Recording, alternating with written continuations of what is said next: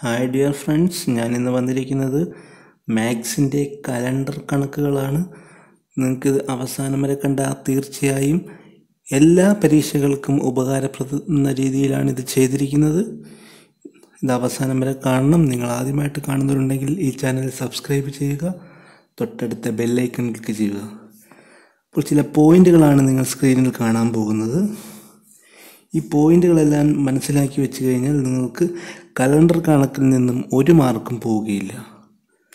ആദ്യത്തെ പോയിന്റ് പറയുന്നു, നിങ്ങൾ സ്ക്രീനിൽ കാണുന്നുണ്ട്, 4 കൊണ്ട് നിശേഷം ഹരിക്കാവുന്ന വർഷങ്ങളാണ് അതിവർഷങ്ങൾ, അല്ലാത്തവ സാധാരണ വർഷങ്ങളും.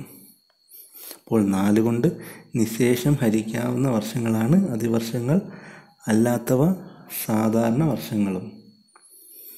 അടുത്തൊരു പോയിന്റ് ഓർത്തിരിക്കേണ്ട പോയിന്റാണ്, ഒരു സാധാരണ വർഷത്തിന് 365 ദിവസങ്ങളാണുള്ളത്.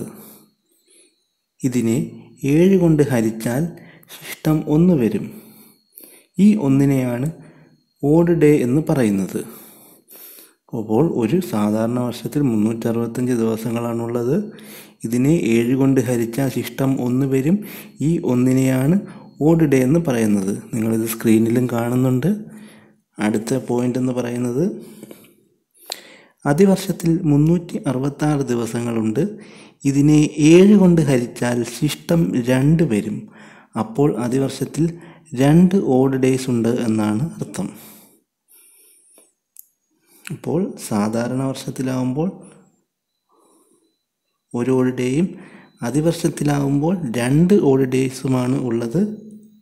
മെയിനായി ഈ പറഞ്ഞ ഈ നിയമങ്ങൾ വായിച്ച് മനസ്സിലാക്കുകയാണെങ്കിൽ നിങ്ങൾക്ക് വളരെ ഉപകാരപ്രദമാണ്.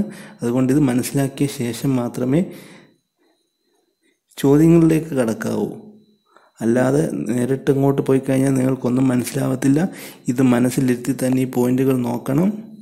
അങ്ങനെയെങ്കിൽ കലണ്ടർ കണക്ക് നിങ്ങൾക്ക് വെറും സിമ്പിളായിരിക്കും, നിഷ്പ്രയാസം ചെയ്യാൻ പറ്റുന്നതായിരിക്കും. നിങ്ങളുടെ ഓരോ ലൈക്കുകളാണ് കൂടുതൽ മാത്സ് ടോപ്പിക് ഇടാനുള്ള പ്രചോദനം. അപ്പോൾ നിങ്ങൾ സ്ക്രീനിൽ ആദ്യത്തെ ചോദ്യം കാണുന്നുണ്ട്.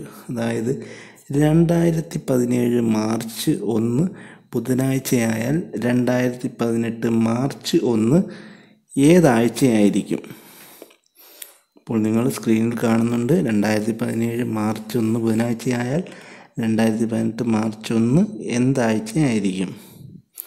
ഇങ്ങനൊരു കണക്ക് വരുമ്പോൾ നിങ്ങൾ ആദ്യം ഓർക്കേണ്ടത് 2018 സാധാരണ വർഷമാണ്. അതറിയാമല്ലോ, 2018 സാധാരണ വർഷമാണ്.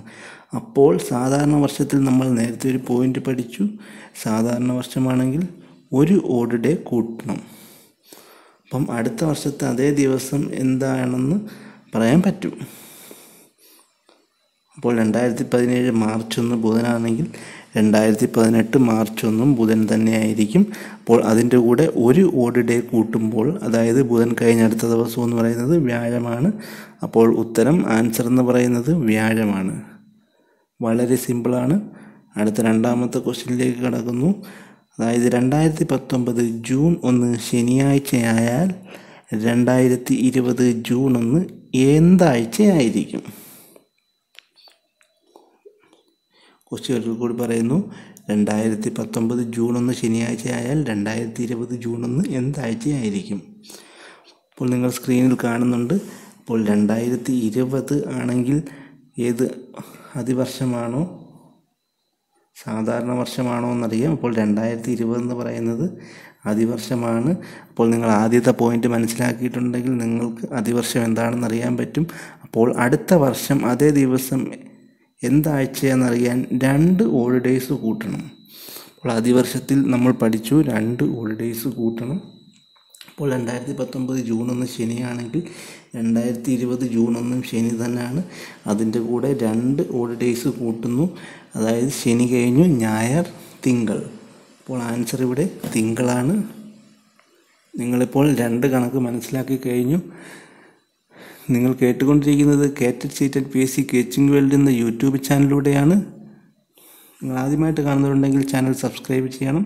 ഇതിൻ്റെ ലിങ്ക് കൂടുതൽ ഫ്രണ്ട്സിന് ഷെയർ ചെയ്ത് കൊടുക്കണം. KTETനും CTETനും PSCക്കും എല്ലാത്തിനും വളരെ പ്രയോജനപ്രദമായ കണക്കുകളാണ്. അടുത്തൊരു ക്വസ്റ്റ്യൻ നിങ്ങൾ സ്ക്രീനിൽ കാണുന്നുണ്ട്. ഒരു വർഷം ഏപ്രിൽ 10 മുതൽ ജൂലൈ 10 വരെ എത്ര ദിവസങ്ങളുണ്ട്? ഒരു വർഷം ഏപ്രിൽ 10 മുതൽ ജൂലൈ 10 വരെ എത്ര ദിവസങ്ങളുണ്ട്? അപ്പോൾ നമുക്ക് നോക്കാം അതെങ്ങനെയാണ് ചെയ്യേണ്ടതെന്ന്.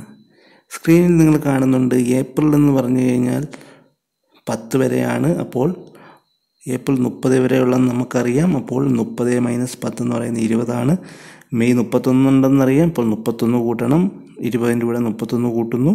പിന്നെ ജൂണിൻ്റെ കൂടെ 30 കൂട്ടുന്നു. ജൂലൈയിലൂടെ 10 ഉണ്ടെന്നാണ് ക്വസ്റ്റ്യനിൽ പറയുന്നത്. 10 കൂട്ടുന്നു. അങ്ങനെ ആകെ 91 കിട്ടുന്നു. അതാണ് ഉത്തരം. അപ്പോൾ നിങ്ങൾ ഇതുവരെ കേട്ടുകൊണ്ടിരുന്നത് കലണ്ടറിൻ്റെ കണക്കുകളാണ്. വളരെ സിമ്പിളാണ്. ഇത് നിങ്ങൾ ഇതിൻ്റെ ഫ്രണ്ട്സിനെല്ലാം ഷെയർ ചെയ്ത് കൊടുക്കണം. നിങ്ങൾ ഷെയർ ചെയ്യുന്നുവെന്ന വിശ്വാസത്തോടെ ഇതിൻ്റെ സപ്പോർട്ട് കണ്ടിട്ട് വേണം എനിക്കിതിൻ്റെ അടുത്ത കുറച്ച് ബേസിക്കുള്ള കാര്യങ്ങളുമായിട്ട് വരാനായിട്ട്. നിങ്ങൾ ആദ്യമായിട്ട് കാണുന്നവരുണ്ടെങ്കിൽ സബ്സ്ക്രൈബ് ചെയ്യണം. ഡിസ്ക്രിപ്ഷനിൽ നോക്കിയാൽ പല ഗ്രൂപ്പുകളും കാണാം. അതിൽ ജോയിൻ ചെയ്യാവുന്നതാണ്. Okay, thank you.